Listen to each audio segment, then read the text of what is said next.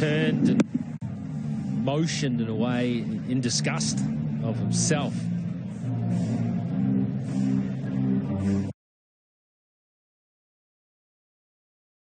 By the time Bruce realised it wasn't on, the run wasn't happening, it was too late, and Williamson's, you can see there, not happy with himself.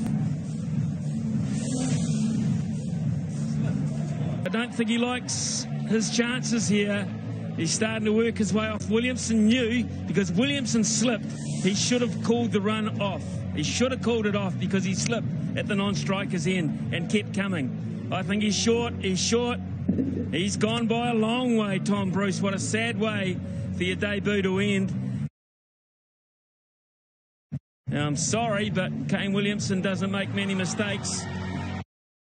But I think he might have sold the young player here. 62 for 4. 62 for 4. Colin de Groenholm comes to the win.